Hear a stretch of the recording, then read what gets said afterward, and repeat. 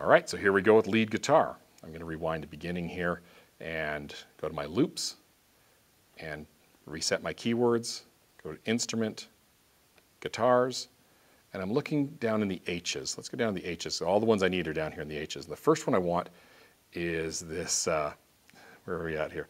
Hip Hop Wacka. That is a great way to start our song. And we're only going to just use it in the start. So I'm going to take Hip Hop Wacka and put on a new track, put it all the way to the beginning, and I'm going to grab that loop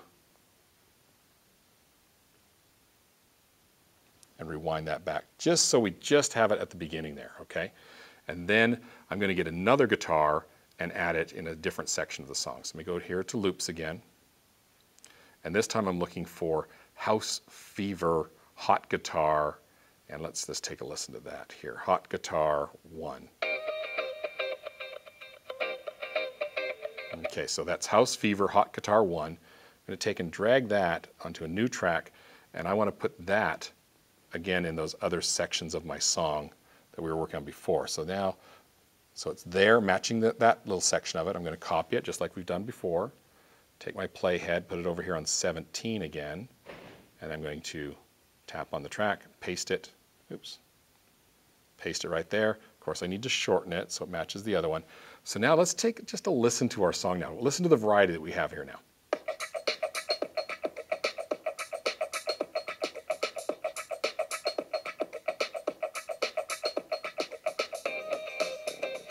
See that change into there? Okay, great.